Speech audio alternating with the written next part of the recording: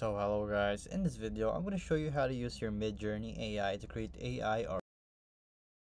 So to do this is pretty simple.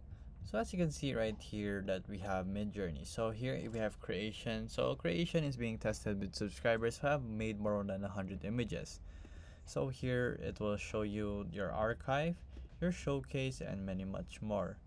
So when we go to Midjourney AI, you can check it out right here, but basically it's within Discord to use this.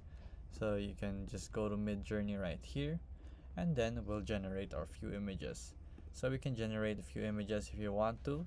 So as you can see right here, you can enter your prompt. So I want a capybara with a surfboard going down a volcano. So there we go. So here negative prompts is something like you don't want to see, so don't add any goofy features and make it realistic.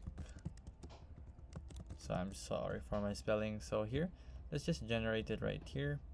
So it's gonna just generate it, so you just have to wait for it to do so. So this is within Discord. Of course, you can use Midjourney with Discord, and Midjourney has its own website now. So here you also have your Midjourney feed.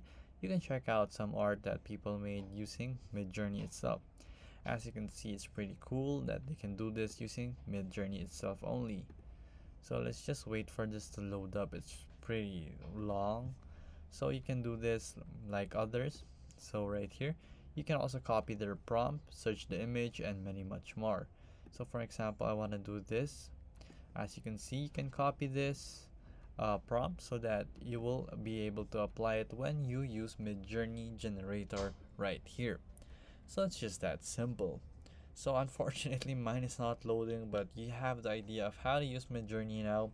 So if this video was helpful, please hit the like button, and of course don't forget to subscribe.